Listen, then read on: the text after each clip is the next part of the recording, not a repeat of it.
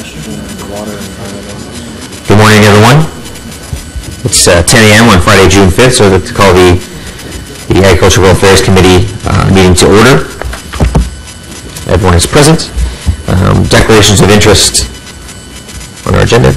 Seeing none. Confirmation of minutes from the meeting of the 7th of May, 2015. Carried. Thank you. So we have a few items to go through as well as a presentation. I just have to read a obligatory statements prior. This is a public meeting to consider the proposed zoning bylaw amendments listed as item 5 on today's agenda. For the item listed above, only those who make oral submissions today or written submissions before the amendments are adopted may appeal the matter to the Ontario Municipal Board. In addition, the applicant may appeal the matter to the Ontario Municipal Board if Council does not adopt an amendment within 120 days of receipt of the application for zoning and 180 days for an official plan amendment. A comment sheet is available at the door for anyone wishing to submit written comments on these amendments. So on to item number 1, status update. Agricultural Rural Affairs Committee inquiries and motions for the period ending 29th of May 2015. That the Agricultural Rural Affairs Committee received this report for information. Received. Item number 2, the proposed term of council priorities for 2015 to 2018. That the Agricultural Rural Affairs Committee recommend council approve Appendix A, Section 3. So, of course, this is the term of council priorities for the entire city, and every committee will have an opportunity to oversee these term of council priorities. If you notice in the report, there are a number of the ones that deal with ARAC also deal with other committees. So, as chair of ARAC, I also happen to sit on the Environment Committee. A lot of our strategic priorities are jointly coupled with the Environment Committee. 4 members up here actually sit on the Finance Economic Development Committee. There are some items there that also have a correlation between the two. And then I know that myself and George and we sit on Transportation Committee. I know there are a number of items there as well. So we do have a lot of pretty good representation from Agricultural Rural Affairs Committee on the various other committees that will be overseeing these term of council priorities. And there will be opportunities throughout the month of June as these come to other committees for discussion, and then of course to FEDCO and to council. So I don't know if there's any specific things that we want to hold on that, or are we okay to receive the report? Mr. Chair, I'm okay to receive it, but I believe we will be coming back afterwards after we meet with other committees. As you mentioned, some of us sit on a different committee where it has more than ARAC itself, so maybe we can bring back to this committee the connection or the connecting items we have, or the joint item we have with other committees. Sure. Yeah, that's fine. Yeah. So the idea, I mean, we could probably have something back in terms of a presentation, but there wouldn't be any opportunity after today to alter anything at this committee. Of course, we can make changes at other committees and at council. Yeah. I don't know if you want to get Steve Box to speak to it. I think to confirm what I said. Chair, you're correct that now would be the time to speak to the items for ARAC. Each of the standing committees throughout the month of June will have an opportunity to make recommendations. All of those will rise to council for the July 8th council meeting. Right.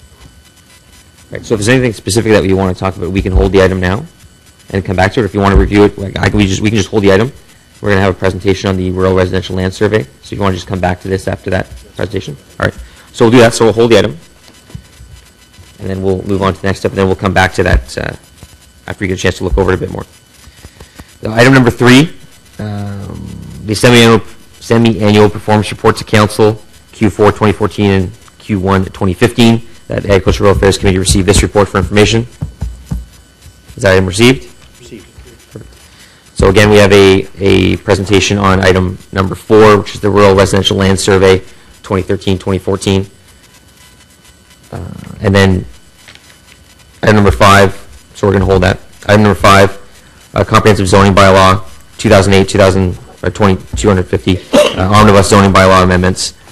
In this is a report that goes both to planning and to Agricultural Affairs Committee.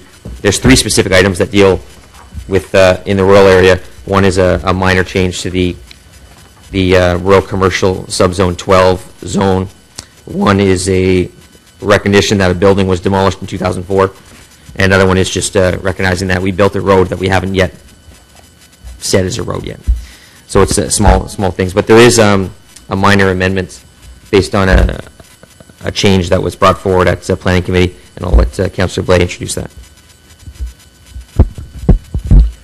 Thank you very much, Mr. Chair. This is a technical amendment that was adopted by Planning Committee relating to Document 2, Transition Clause.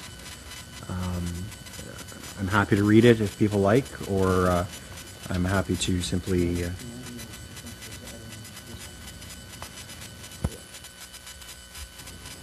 So the only thing different from the motion that was brought forward, and again, it's somewhat technical in nature, but the only one thing different was just the addition of a date, specifically suggesting it's from June 9th, 2013 to June 10th, 2015.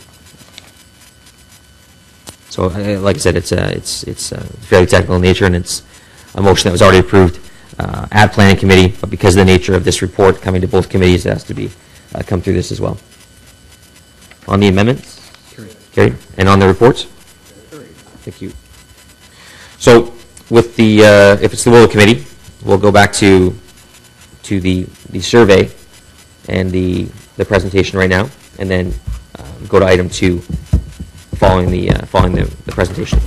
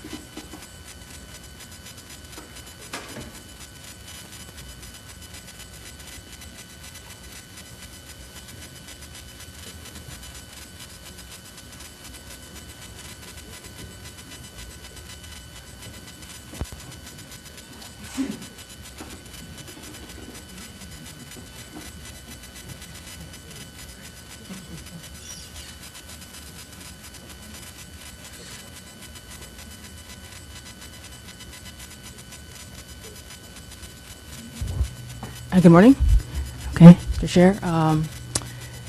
This is a presentation on the 2013-2014 Rural Residential Land Survey for Agricultural and Rural Affairs Committee. Okay, yes. Okay. So the Rural Residential Land Survey, it monitors lot creation, recent housing development, and residential potential in villages and other areas of the rural Ottawa. The 2013-14 report reflects Council's adoption of a moratorium on applications for country lot subdivisions, and this report is undertaken every 2 years. Some of the findings: country lot creation rose from 101 units in 2011-12 to approximately 135 units in 2013-14, which is an increase of 34%. At the same time, severances fell from 30% in 2012 to 7% in 2014. The share of new units built in villages was 59%, which remains steady, the same as what it was in 2011-12.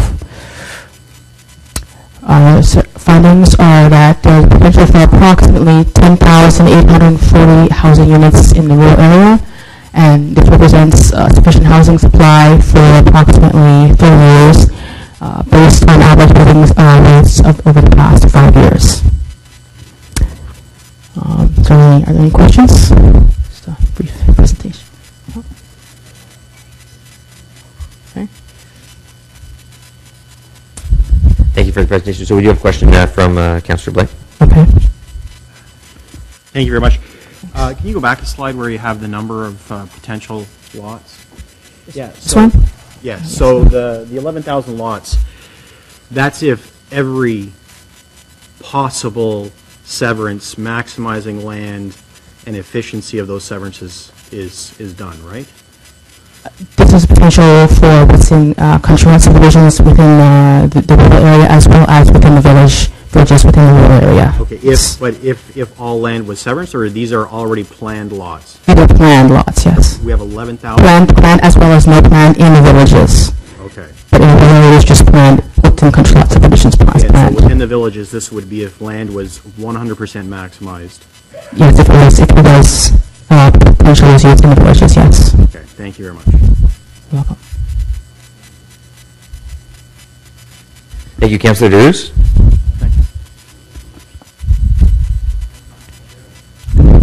Thank you, Mr. Chair. If you go back to the slide of the percentage, Previous slide.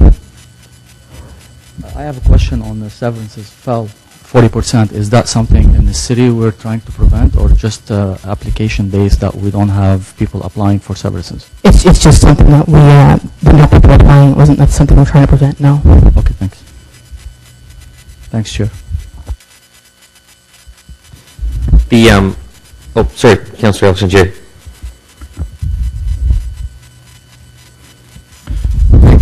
Thank you, Eva, for your presentation.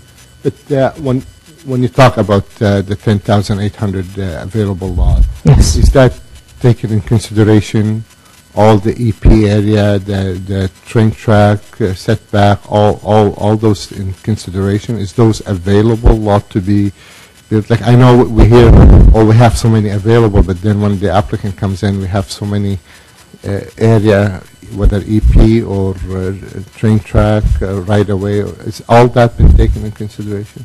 It's been taken into consideration, except for when environmental constraints areas have been removed. So if there's a constraint on the land, then that has not been included in our potential. Is not No. included. Okay, thank you. Thank you, Mr. Chair. So on that 11,000 number, I assume we're including the 3,000 potential estate lots.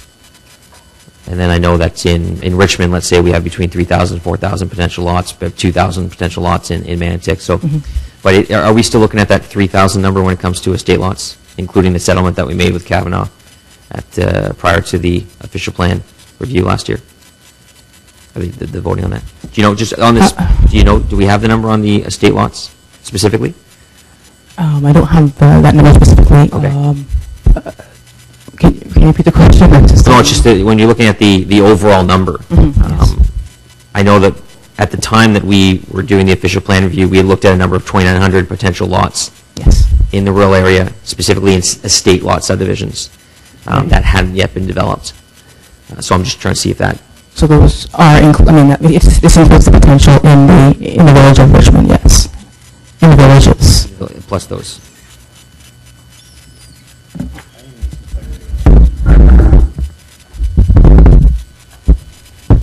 Sorry, Mr. Chair. The report that's before you provides what the lot potential is. As we get into the development process on subdivisions, there's always things that does come up to the point that was made by Councillor Elshantiri. There are, there are constraints that come up that are not known until we get into the development review process, whether it's geotechnical restrictions, whether it's environmental restrictions, whether it's, other setbacks from, we've got setbacks from quarry lands or mineral aggregate lands. There's other things that do come up. So what's captured in that number is a potential for development. That potential may not entirely be realized in the short term. I guess into the line of questioning by, I think, Councillor Blais, there was, we do have a lot of historically approved subdivisions that haven't had much activity on them in some time. So just to be, clear and upfront, there are a number of those historic subdivisions that do count in that number. And it may be some time before those become developed because of ownership interests, because of market realities or demand in a particular area. We have seen a number of those subdivisions get acquired by developers that are intending to move them forward in a more quick or more expedited manner than they have been, or there's more activity happening on a lot of those old subdivisions in the last 3 or 4 years than there has been, in the 25 years preceding. So that trend may continue, but what's before you as far as that big overall number is about potential, and it's not necessarily that we're going to see all of those lots developed in the short term. Thank you for that, Mr. Moody. I think it would be quite helpful to see a geographic breakdown of where this potential is. As Councillor Moffat was indicating, there's several thousand lots in Richmond and Metcalfe and Manatee, excuse me. And I know when I asked this question during the OP process, I was told a grandiose number available in the East End, and when I asked for mapping of it, it was not subdivision approvals, it was not village lots, or it was village lots, much of which is actually being actively farmed and will not, in the near time, ever be considered for development. And it was all possibilities for severance based on 100% efficiency of your severances. So I'm not sure that those numbers are realistic, and I think it presents a false picture of the true development potential in our rural areas, and it's not balanced. It's very heavily weighted on one side of the city, which is not a good thing or a bad thing necessarily, except for when we consider infrastructure and the pressures that that unbalance is putting on it. So I think it would be helpful to get a report back before the end of this year on the geographic distribution of this potential and exactly how it's accounted for in terms of severances, historic subdivisions that are not active, how much of it is actually active farmland. For instance, most of the available development in the village of Navan is actually currently being actively farmed. And I'm not sure that that particular family has any desire to change that farming practice at the moment. Yeah, just to further that, I know that I have in my office I've got a map of all the different pending and approved draft plan of subdivisions across the ward. It would be helpful, direction to staff, if similar maps could be provided to all rural councillors so that you have those identified as to where they are and what the lot count would be in that specific area, so that we can see those numbers in those communities. Our report does contain lots Yep. mapping for the villages, which indicates where the potential is in those villages, and we do have a larger map where you can see the planned applications in the rural area that would be available to councillors. Yeah, I'll touch base with you later, because like I said, I have a specific map that's pretty key on that, and I think it would be beneficial for other councillors to have something similar. But I can touch base with you after and show you what I'm talking about. Any other questions on the residential land survey? No? So on the reports? Received? Okay, thanks. So back to item number 2. Again, the term of council priorities. So again, I was speaking briefly about about shared items. They are shared, all of them. So we have a couple strategic initiatives or strategic priorities that are shared between Agricultural Affairs Committee and the Transportation Committee, which include the Transportation Master Plan, of course, in terms of the implementation of the Phase 1 projects, as well as traffic, pedestrian, and road safety enhancements. So those all come under the Transportation Mobility section.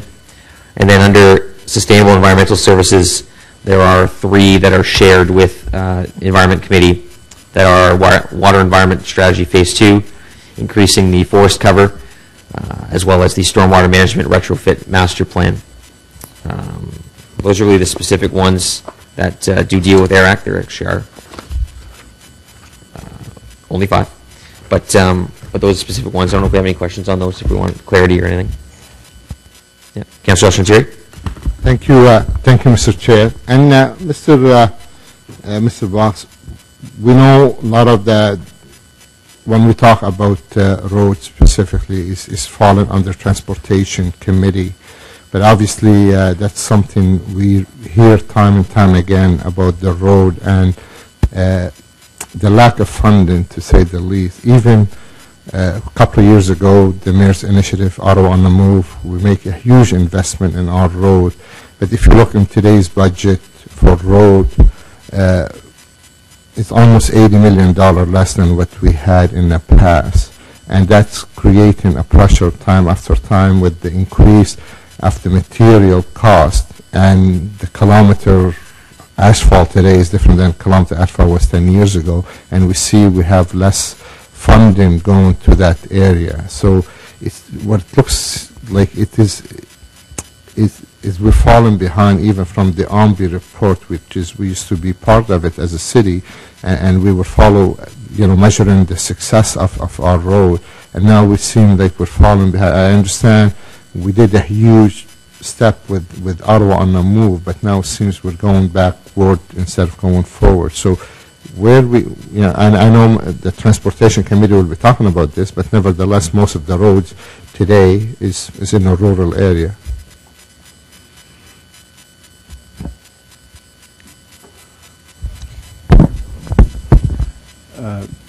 The items that are identified in the appendices align directly with the Transportation Master Plan that Council had adopted.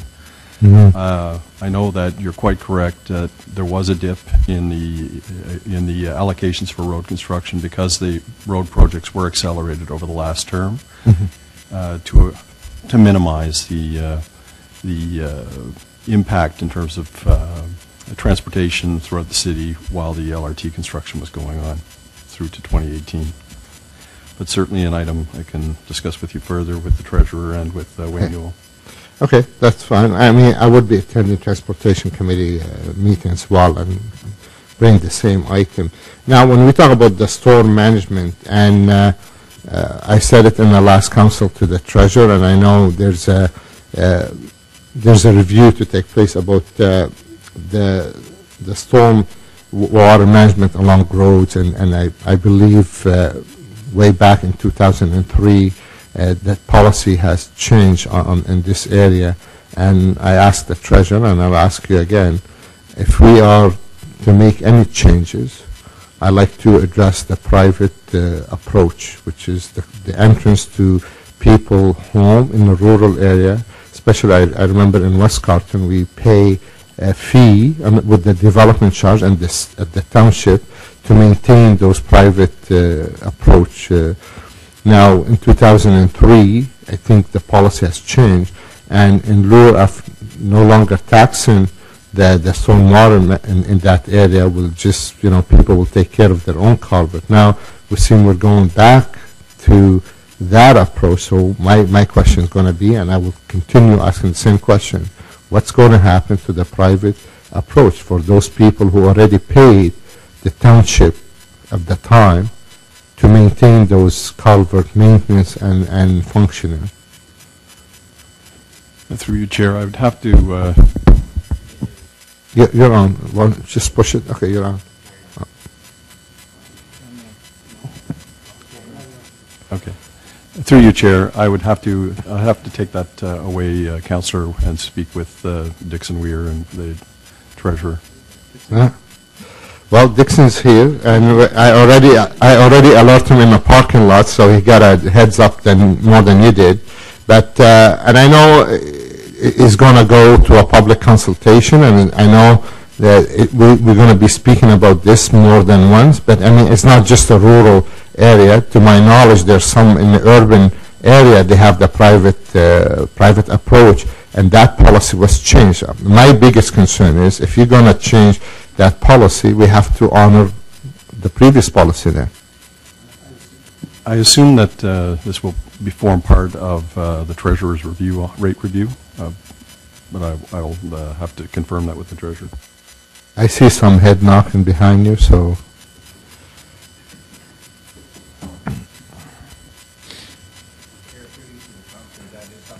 Raised at council, and yes, the Treasurer is aware of that and will be considered as part of that overall assessment of stormwater flows and management and cost recovery. So that will be part of it in terms, that issue will be part of the scoping and allocation of costs and cost recovery for that. Because I see here on page 126, we talk about the water environment strategy, and then you talk about the storm management. So obviously, that's something we're going to see some work done within 2015, 16, 17, and 18. So you're taking the road to the show about talking to the communities before any changes. Am I correct? That's correct. There will be a public consultation element that will be a part, thank you, that will be a part of the water and wastewater rate structure. There will also be public consultation involved in those other two initiatives that you've spoken of. So there will be provide lots of opportunity to hear from the public on all three of those different initiatives. Okay, thank you. Thank you, Councillor Chantiri. Councillor Blais. Thanks. So just, Dixon, just to follow up on what Councillor Chantiri was getting into. So as part of this process, we will also be reviewing our service standards, because I think that's the key, is that we need to look at the service standards too in terms of ditch maintenance and the private approach for new replacements. Chair, through you to the councillor, it is not, the water and wastewater rate structure is not intended to be a service level review. Okay. So that's a very important point. But I think the point that I am hearing from Councillor Chantiri is that there was a basis upon which certain decisions were reached previously, and those need to be understood as part of the go-forward basis for the water and wastewater rate structure. Sure, but if we don't change the service standard, if your culvert and your private approach breaks in 2018, it will still be your responsibility as a homeowner to fix it and replace it at your cost. Okay, I just... That's correct. So this is not, water and wastewater rate structure is not intended to be a service level review, and will not be. But if there were decisions that were reached previously and agreements, those have to be taken into consideration when we're looking at the basis around which services are allocated. So there's a bit of a nuanced difference between a service level review in my mind and the basis upon which costs were allocated previously, and I'm trying to separate those into two separate buckets, if I may. Sure. Okay. Yeah, I mean, we'll talk offline maybe, I think. Sure. Thank you. I know one of this issue comes up, of course, all the time. I'm sure you're hearing that now. And even, I know I have an email from someone that lives in Meadowbrook that even the same thing, I have to remind that individual that in 2003, the private approach bylaw changed, in which makes the culvert their responsibility. Fortunately, I have a bunch of staff that used to work for Rideau Township, and they used to have a process as to how they did that. And I think one of the challenges that we had when we changed that private approach bylaw was that when residents take on that culvert change, there is no process for inspection or for ensuring that they replace it the right way. So, for instance, in Carl Golf and Yacht Club, we're currently doing a survey of the ditches in terms of the elevations, because what we have is we have culverts that are installed too high, too low, angled in the wrong direction, so that it's almost a reverse flow. And whereas if we have a new installation, so when you come in to apply for a new private approach, we do inspect those. So we do ensure that the culvert is put at the proper grade and creates the proper flow. So there are some things that we've done that have created new problems, and I think we need to understand the changes that came in 2003, what the impact of those have been.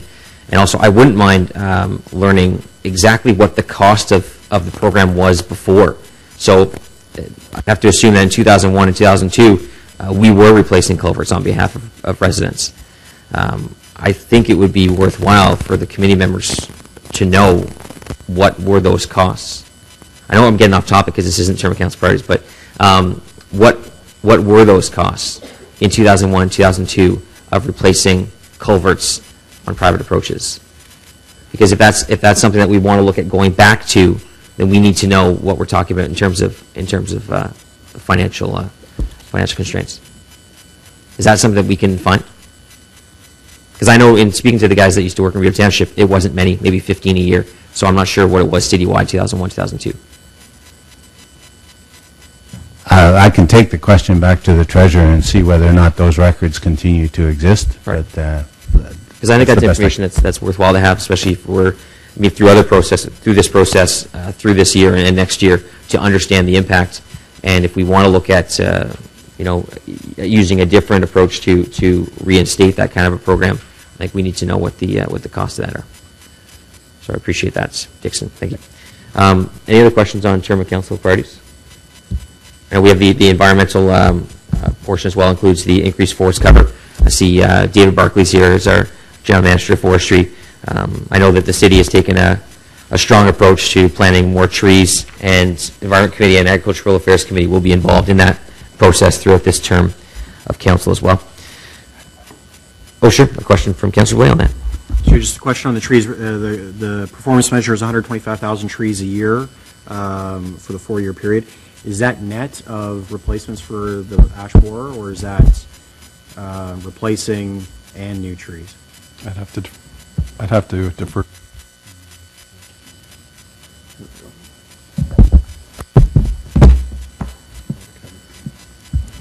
Through the chair, that includes the EAB replacements. Okay, so are we going to get a report on how much EAB replacement and how much new tree cover was planted so that we have an understanding of the true balance between the two? Absolutely. Okay, thank you. Thank you very much. I know one of the key things, and we dealt with this now as Vice Chair of Environment Committee last term, one of the key things that the city is doing in battling the emerald ash borer issue is that we aren't replacing let's say one species with entirely another species. So in situations in Alta Vista, one of the biggest challenges we had was that we had to go and cut down every single tree on the road. So in future cases, when we do that, we're planting 6 or 7 different species of trees on that road, so that if a future situation came up like Dutch elm or like emerald ash borer, that we don't see such devastation like we've seen right now with the emerald ash borer. So on the term of council priorities, any other questions? Are we good? Good. Thanks. All right. So carried on item number 2. So on.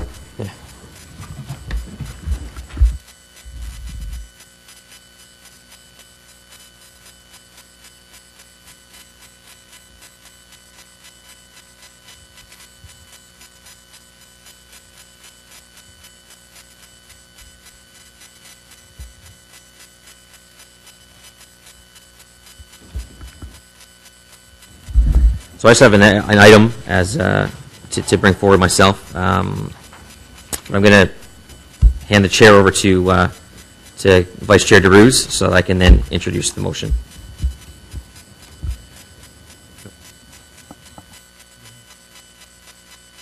So yeah, let's just assume that Councillor DeRuse figured out how to use his mic and said that it was okay for me to go ahead with my motion.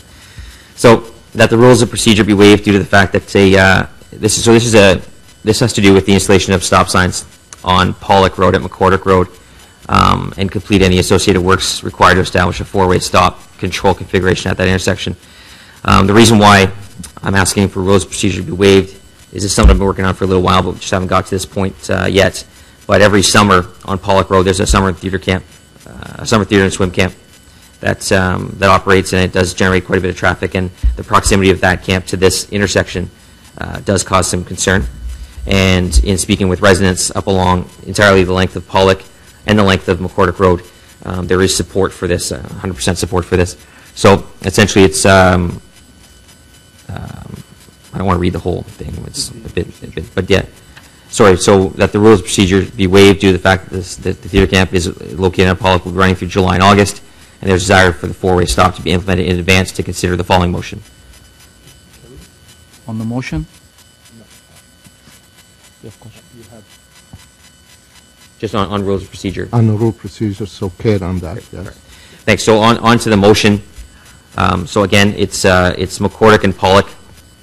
What's really interesting about McCordick and Pollock is that for one reason or another, the stop signs are on McCordick Road, whereas technically they should be on Pollock Road. So the major flow of traffic is the one that's being stopped. Pollock Road is not being stopped. So if it was done properly, the stop signs would be on Pollock instead of McCordick. But to do that, to flip them, what we end up doing is putting in a 4-way stop for about 6 months and then pulling the other 2 stop signs. So that would just cause more confusion in the area, which is what I don't want to achieve. So the motion here will call for a full 4-way stop at that intersection. Just go to the resolution that the Agricultural Affairs Committee recommend that City Council approve the installation of stop signs on Pollock Road at McCordick Road and complete any associated works required to establish a four-way stop control configuration at that intersection. On the motion? Carried? Any question? You have question? Great. Nope. Okay. Thank you very much. Appreciate that. Right. And Councillor Drews has now abdicated the chair, so I get to take it back. Great job. Great job. I heard you did a good job when I was seconded to the birth of my son a couple months ago too. So, congratulations.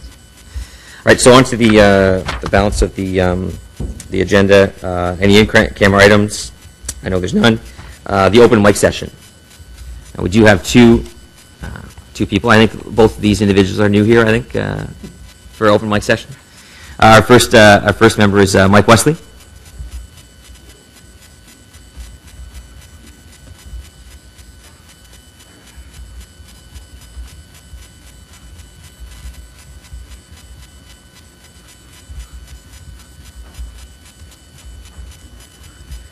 Thanks, Mike. So just press the button once in front of you that says push, and then you have 5 minutes.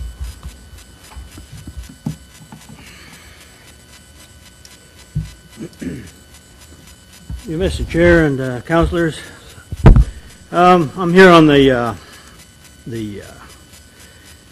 drainage situation. The city says I contribute nothing to maintaining stormwater infrastructure in one of the articles in this paper. And I'm not going to get into the well water and stuff because that's off the deal.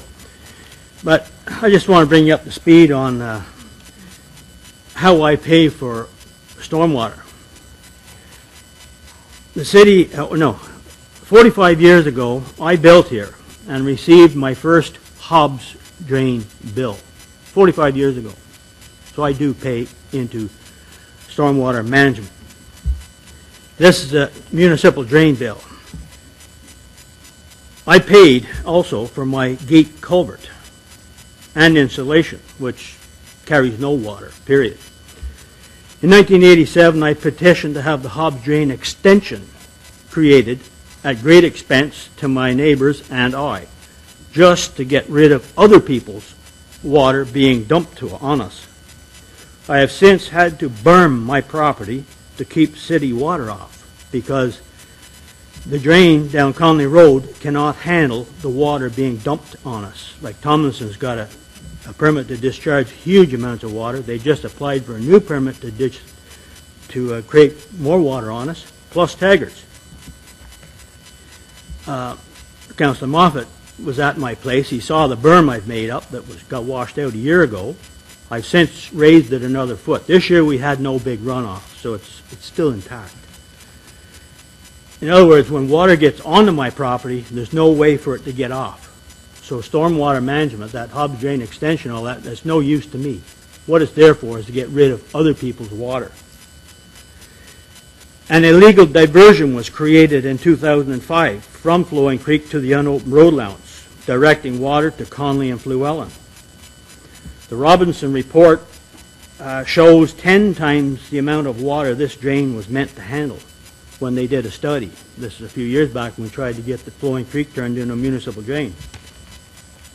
A larger culvert was installed under Fluellen at Conley, which I protested back in 2011 to no great concern to anybody. And that's up against the smaller culverts downstream that the city did reinstall downstream, like 3 brand new houses. There were bigger culverts, but they put in smaller ones. Why, I don't know. Conley Road has been raised over 4 feet over the years, just to keep it from flooding. So you can see the need for my berm. We had a roadside meeting May 6th. My understanding was Fluellen Road would be cleaned out between the Massey's gate and Don Arthur's place. Any of the high spot and the muck that's in there. Right now there's no water coming down because it's all held up at the Trans-Canada Trail. I just took a bike ride in there the other day, and the culverts are totally submerged, and on the south side of the Trans-Canada Trail, the beaver have it all blocked up. Tomlinson's has a permit to discharge a huge amount of water to our area, has asked for another. Taggart also. Charge to these groups should be made to provide water outlet in our area. We shouldn't have to pay for their water. to get away from our place. And I do mind having to pay to provide outlet to get rid of other people's water and get flooded out to boot. So, you know, I've been trying at this since 1987, and still a proper thing hasn't been done. A lot of negative things have happened, like the larger culvert been put in, the diversion from Flowing Creek to from Flowing Creek to the Hobbs Drain extension been made greater because of the wetland designation, and you know, this water has got to be gotten rid of properly. I've been applying for people to make a proper outlet. Somebody take a stand and do the right thing here. Make an outlet for all this water. Scott, yourself, you're supposed to have a meeting with Tom Black to verify that the pipeline drain can adequately hold any water going down there. The culvert at Don Arthur's place is 3 feet in diameter. The culvert that feeds it is 7 feet diameter. How does that make any sense? Right next to that 3-foot culvert is a 12-foot concrete box culvert put there in the 40s. And this 3-foot culvert, as far as I'm concerned, is a deliberate holdback of water, along with not cleaning out the ditch along Fluellen. So we're not asking for great things here. Just get rid of the water properly. Anyway, that's... Thanks, Mike. I know that obviously myself and Derek were there with you, as was Chad Finley and Mark Gagne and Dave Ryan. The flow, I mean, I think it was pretty obvious at the time that the flow was not being held up along Fluellen under the culvert, but nonetheless, Chad did commit to doing some cleanouts along the Fluellen road ditch, and we'll have to follow up. I suppose he hasn't done that yet, but I can follow up with Chad to see what he has a timeline for doing some spot clearing in terms of some of the spots that were raised a bit. Just specifically on the first thing you spoke about, I think you're referencing the Stittsville News article that I likely wrote from your discussion as to paying for municipal drainage. All I've got, anything I've read is out of the Sun. Okay. Oh, well, it must be right. So it's just specifically, obviously there's a huge difference between municipal drainage and stormwater drainage in that municipal drainage is designed to drain private property. And you're right, it is paid for by private property owners, but it's because it's designed to drain private property, and it's petitioned for by private landowners to provide that drainage. So that's not really taken into consideration when we talk about the stormwater drainage, the stormwater management in the city of Ottawa. You look up the road from you, I know it's not directly in front of your house, but recently we would have done some ditching works along Fluellen Road, just to the west of your place, as you head towards Munster Road. Those works there would have been charged back to Environmental Services Department from Public Works, which means that no one on Fluellen actually paid for those works. So that's what we're talking about when we talk about stormwater management. Another example, my house feeds into a stormwater drain in front of my house. Vernon is all on stormwater drains that run underneath the road. This summer we're replacing the stormwater management system under Rita Valley Drive through cars. Residents in the rural area don't pay for those, except for the residents in Richmond, because they get water and sewer bills, so they pay for that work. But that's the crux of the situation that we're talking about. And it's best to try to, and in any explanation, I would love to try to explain municipal drainage and the other thing and stormwater management at the same time. Municipal drainage is quite complicated for a lot of people that aren't on municipal drains. So I just want to verify the municipal drain, the Hobbs Drain extension that I had done in '87. That wasn't to get rid of my water.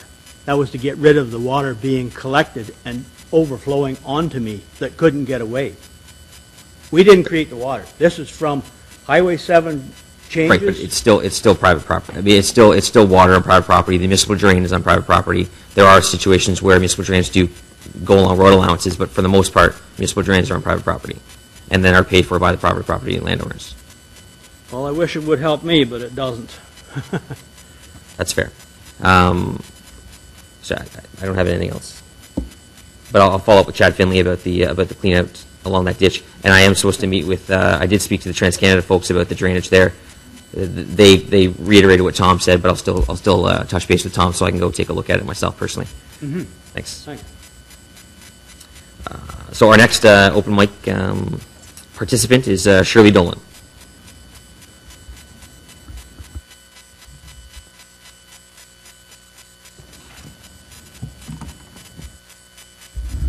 Thanks for coming, Shirley. Just press the button once, and then you're good to go in 5 minutes.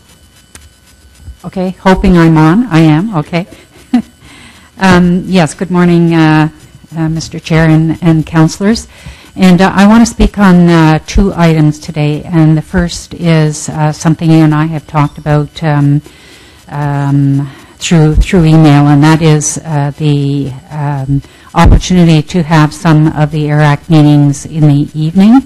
And I know you said it depends on the agenda, but there may be more people that would show up depending on whether it was in the evening or not. I still do get the occasional feedback from people saying that they would like to see the meetings in the evening, and there's no guarantee that there would be more people showing up then. But based on the discussions that we had in February following the governance review, there was a suggestion that we would have some in the evening, and I just think it would be nice if we did have some, particularly in the summer. So that was item 1.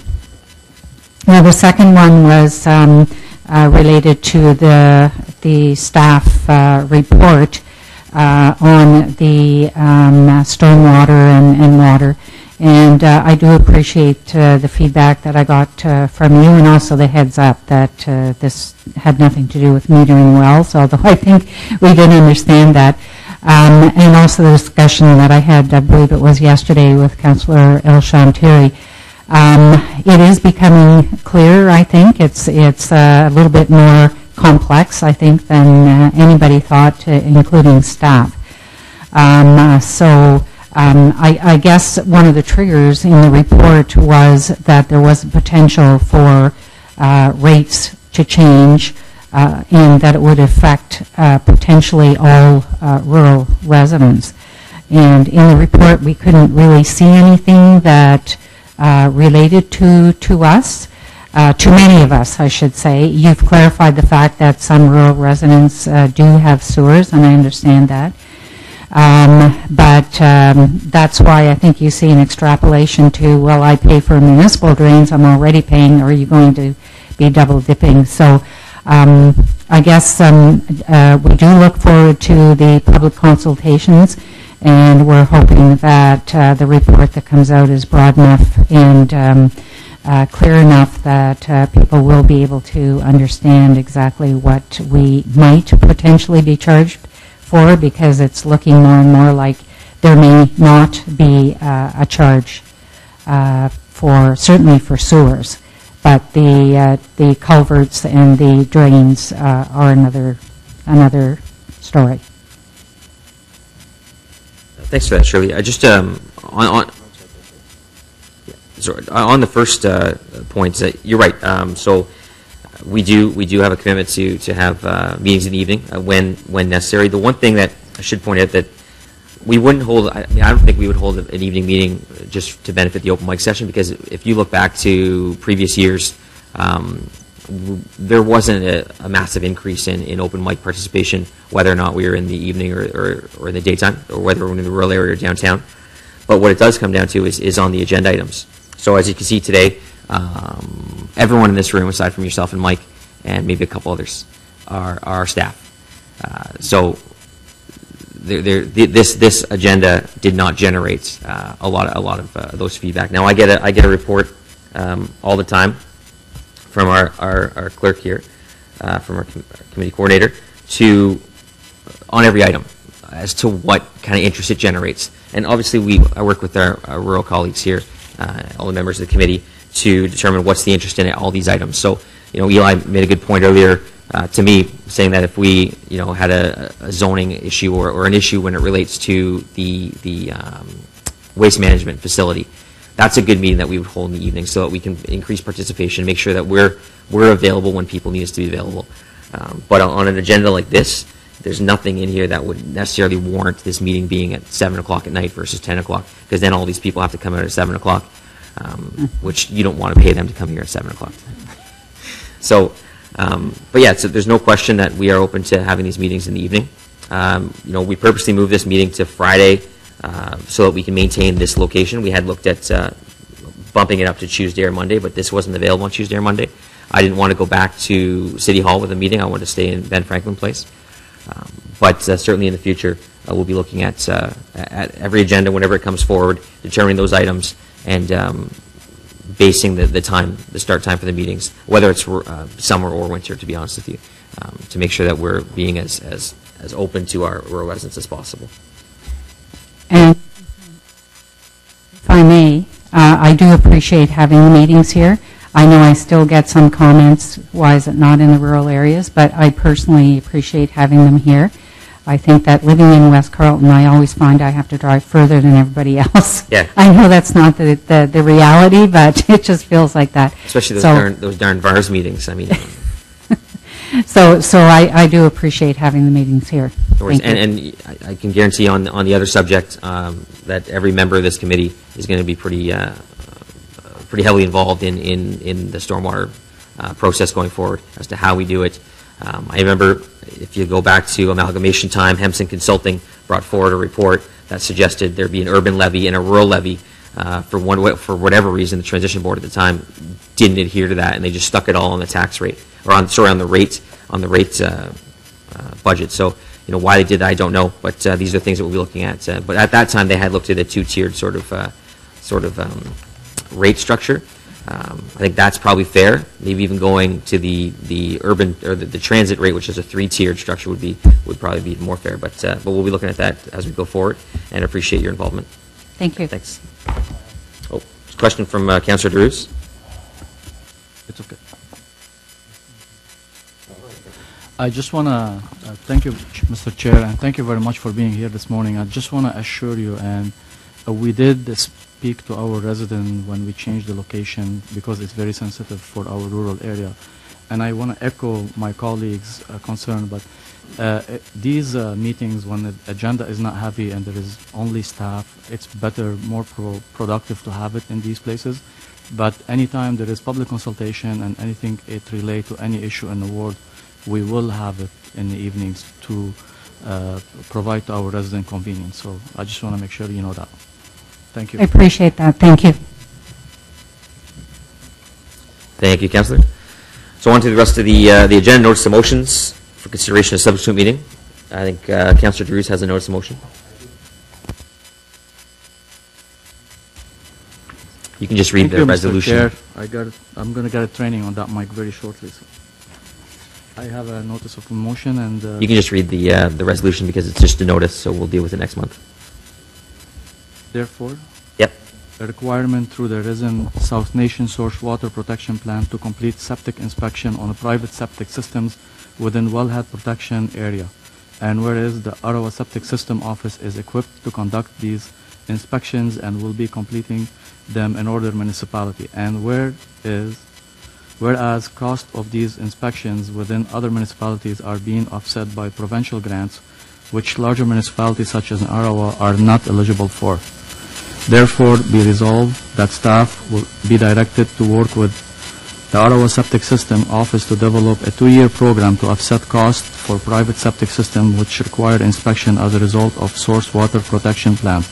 And therefore, be it further resolved that a budget for this program not to exceed $50,000 per year to be established with the existing budget envelope for the rural affairs. And therefore, be it further resolved that any further extension of the program beyond the initial 2-year require subsequent council approval.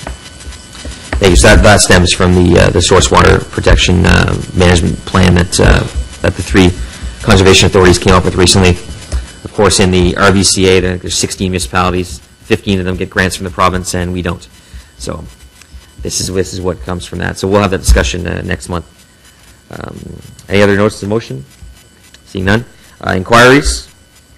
Seeing none. Other business? None. Adjournment. Now, just before we adjourn, we have to reconvene as Quarter of Vision to deal briefly with the Divine Municipal Drain north of Divine Road, which I believe there's no one here for. So that won't take long. So on adjournment? Okay. I'll just do it right now. It's going to be quick. Well, Talk to Serge when people are.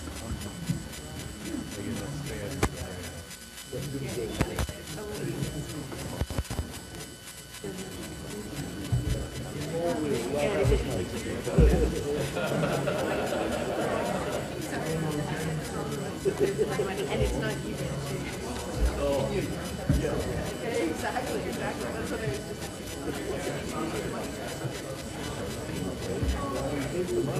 just. They should change these up.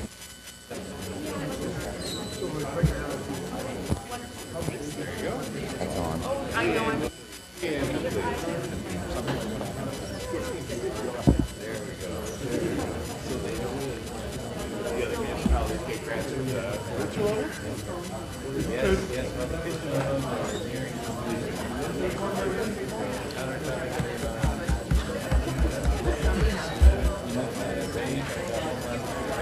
Maybe they're not going to do it.